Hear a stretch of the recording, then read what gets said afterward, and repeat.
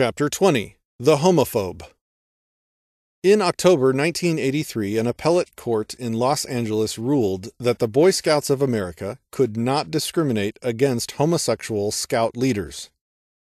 This decision was widely hailed as a victory for civil rights by homosexual groups, by human rights associations, and by the homosexual scout leader in question. Said the assailant scoutmaster, one Timothy Curran, "I'm very surprised and pleased with this court decision. I think the Boy Scouts will have a very hard time proving I'm immoral in a trial." Mr. Curran, who was 21 years of age at the time his case was heard, was also a senior majoring in English literature at the University of California at Berkeley. He was the assistant scoutmaster of Troop 37 of the Mount Diablo Council, but he was dismissed from his post when the council learned of his sexual preferences. In the view of the Boy Scout leaders in charge, even though Curran had attained the highest rank of Eagle Scout and was one of the most highly motivated scouts in the organization, a homosexual was not considered a good role model for the young boys in the troop. Now, there are two schools of thought on the question of discrimination. According to one, that which is beloved of the human rights activists, discrimination is always and ever wrong, pure and simple.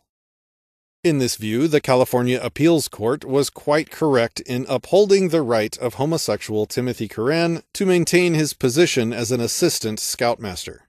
Troop 37 had discriminated against him and had to be stopped from such an egregious practice.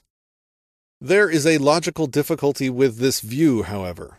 For Curran himself, as a practicing homosexual, discriminates against all women as romantic attachments. The human rights movement is logically inconsistent here. It cannot, in the name of supporting anti-discrimination, take the part of a homosexual, a self-confessed discriminator if ever there was one.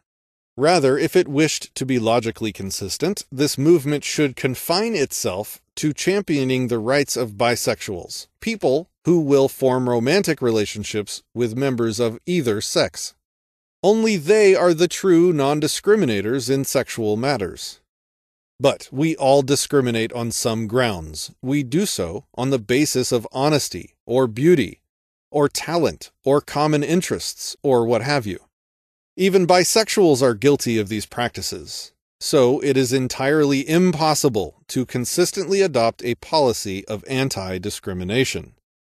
In March 1998, the California Supreme Court reversed the appellate court's decision, ruling that the Boy Scouts has the right to exclude homosexuals from its ranks. 2 years later, in June 2000, the U.S. Supreme Court reversed a New Jersey Supreme Court ruling, in a case very similar to Timothy Curran's, that the dismissal of a gay scout leader had been illegal under the state's anti-discrimination law.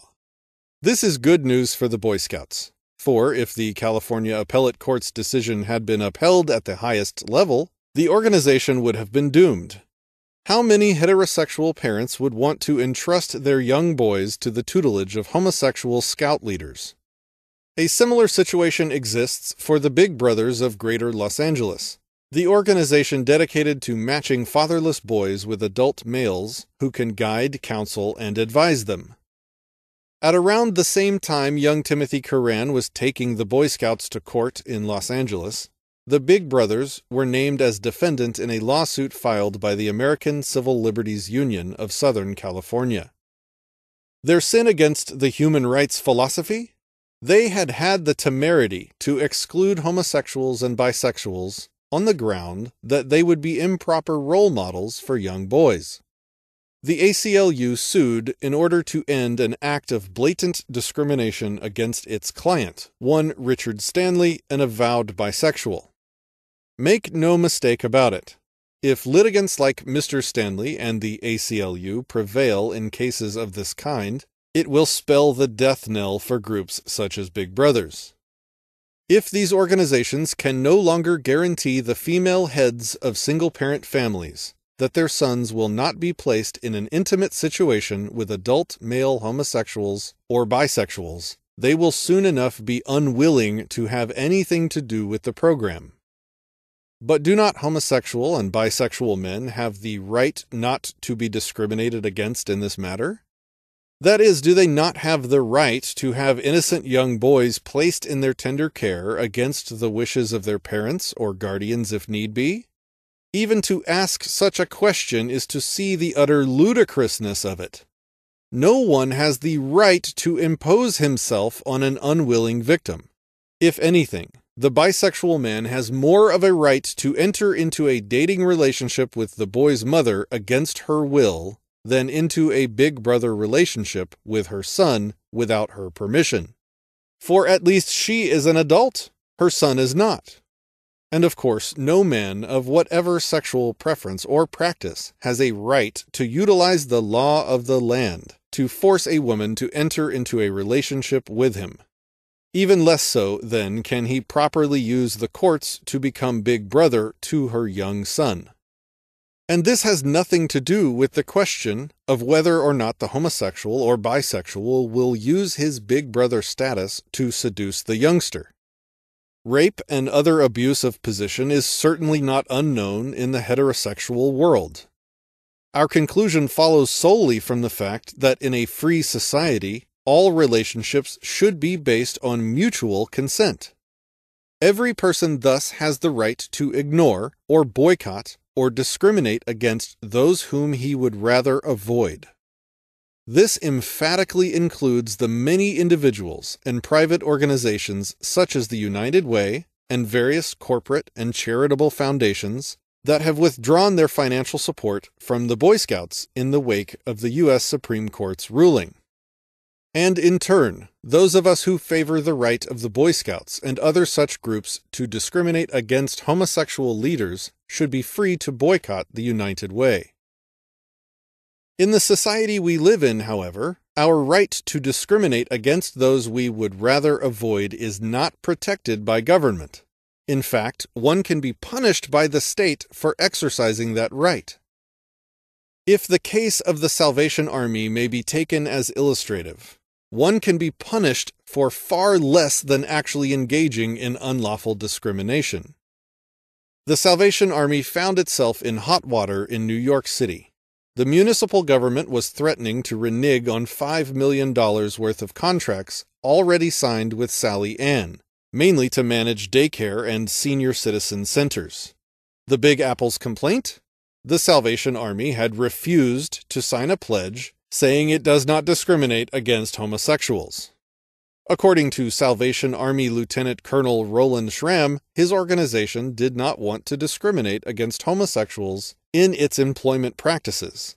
However, as a fundamentalist Christian group, it takes a strong pro-family life position and doesn't want to be seen as or actually be guilty of undermining the institution of the family. But discrimination is discrimination, no matter what the motives in any particular case. And the Salvation Army's hiring practices had run afoul of New York City's human rights legislation, which bans discrimination against homosexuals and numerous other groups of people. In the years since, Sally Ann has found herself in similar trouble on the West Coast and elsewhere in the United States. So the real question is, does the Salvation Army, or anyone else for that matter, have a right to discriminate against homosexuals? If they don't, what becomes of the human right to religious freedom? Do not fundamentalist Christians have the right to practice their calling according to their own principles? The $5 million contract in New York City is only the tip of the iceberg. More to the point, the Salvation Army and other religious groups, such as the Catholic Church and the Orthodox Jews, are guilty of violating the human rights prescription of discrimination against homosexuals in hiring. For none of them will ordain homosexuals as ministers or rabbis.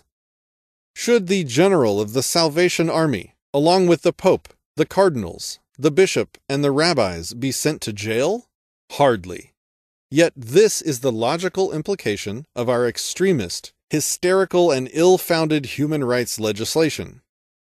Let us consider one last example of human rights riding roughshod over the human right of free association. The online dating service eHarmony, was started in 2000 by Dr. Neil Clark Warren, a clinical psychologist and former dean at Fuller Theological Seminary. He launched this company in an explicit attempt to promote his religious and pro-family philosophy by encouraging marriages for single males and females. In 2008, very much against its will, it agreed to settle a lawsuit brought against it by New Jersey's Civil Rights Division. It did so by launching a new dating site website for homosexuals. To add insult to injury, in 2010 it was again forced to undertake another initiative, to bring together under one roof its previously separate heterosexual and homosexual websites to better promote the latter. We have gone from an era when gays were, totally unjustifiably, brutalized, to one where they had as many rights, no more, no fewer, as anyone else, to the modern epoch where they are allowed to rend asunder the institutions of other people who are themselves innocent of any real crime.